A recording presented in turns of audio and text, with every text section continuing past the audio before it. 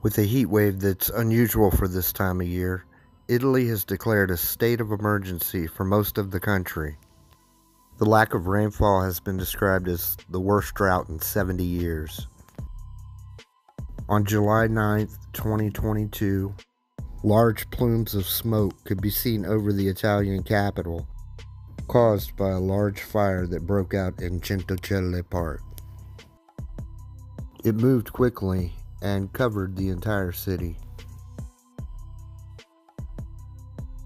A spokesman for the mayor's office claimed that it was the work of arsonists in a deliberate attack against the new mayor. 4 buildings housing over 130 families were evacuated.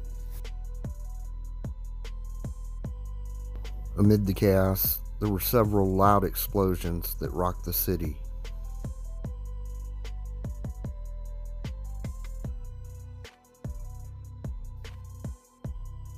With all the recent activity, many are asking, what is going on in Rome? The 4th fire in as many weeks was finally brought under control after deploying a special firefighting unit from a nearby airport.